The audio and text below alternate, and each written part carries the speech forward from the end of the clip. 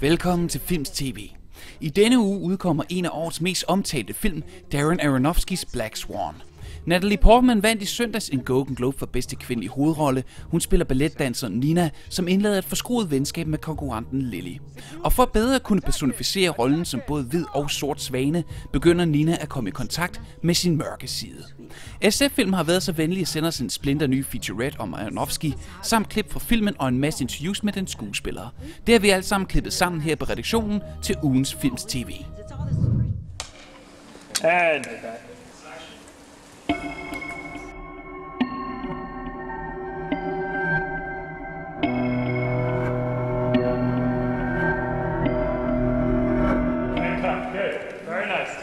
it all started when we were editing Requiem for a Dream. A script came in by Andres Hines. It was called The Understudy. It was kind of all about Eve meets The Double by Dostoevsky, and I liked it as an idea, and I immediately had the idea that it might be able to transfer into the ballet world. And I always think that that's a really exciting place to set a film, is in a setting that is very rich and interesting, but not very visited by movies. We really wanted to make it a visual treat for audiences. The Black Swan stole your love! There's only one way to end the pain! I'm working again with Natalie, who I worked with on Pi, Requiem for a Dream, and The Fountain.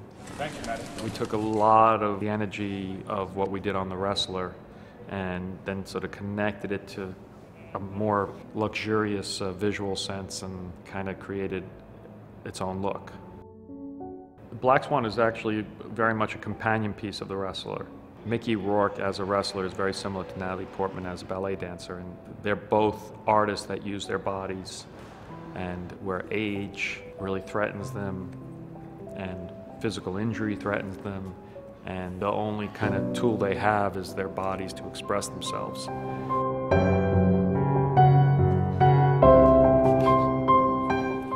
They look a lot different, but they're kind of united with a similar type of film stock and approach to how we were going to shoot it.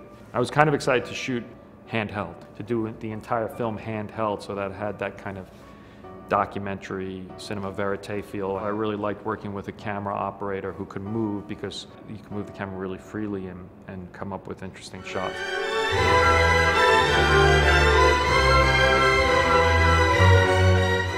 My mentor always told me how to make them laugh, cry, or scare the out of them. And so I wanted to try the scary one. It's got kind of elements of horror, elements of drama, elements of paranoia. Everything kind of connected and came together. 6 months ago, well, 6 months before shooting started,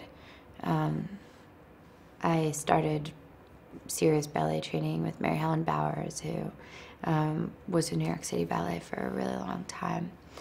So we just did like 5 hours a day of ballet and sort of cross-training to try and make sure that I wouldn't get injured going into the stuff too quickly, because it's so harsh on the body. So we did a lot of like swimming and sort of training, weight training as well. I think we both had a lot of, and still have a lot of love and respect for ballet, and fascination with this sort of combination of this great beauty with a very, very dark sort of underbelly to how it's all created. I mean, it's so, so vicious on the body, and yet you never see it. It's like you see this beautiful image, and underneath it is some really, really sort of grotesque detail.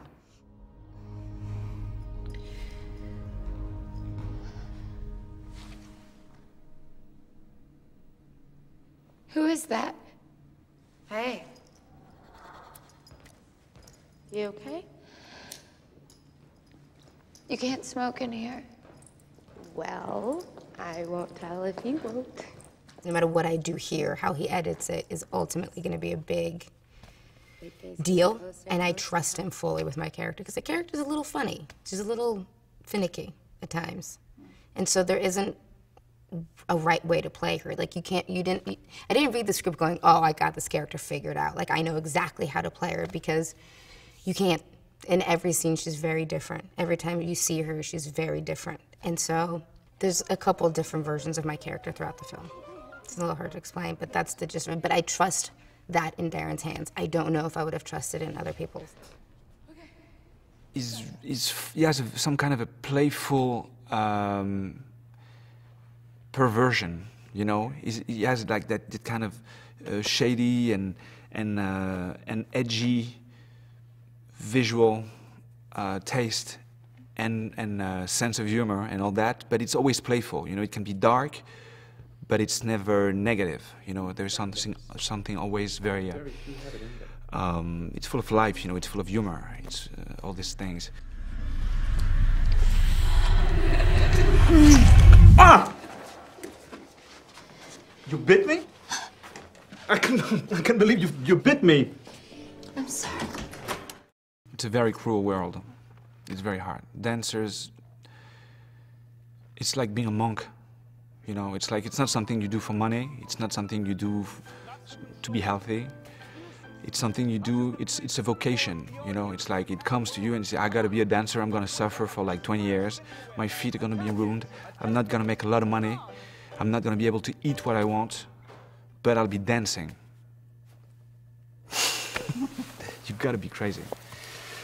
But it's beautiful for what it is, you know. It's such a, you know, it's an art form. It comes from the past in a way, you know. And I don't know. There's something very. I think it's very touching, you know. Get warmed up. No, it's okay. I'm good. What's interesting about the ballet, and what people don't really think about it, because most people think pink when they think ballet, is it's actually, most ballets are really tragic and scary and gothic, and there's demons and monsters. And when you translate that into cinema, you know, you can start to do some really scary, frightening, unsettling things.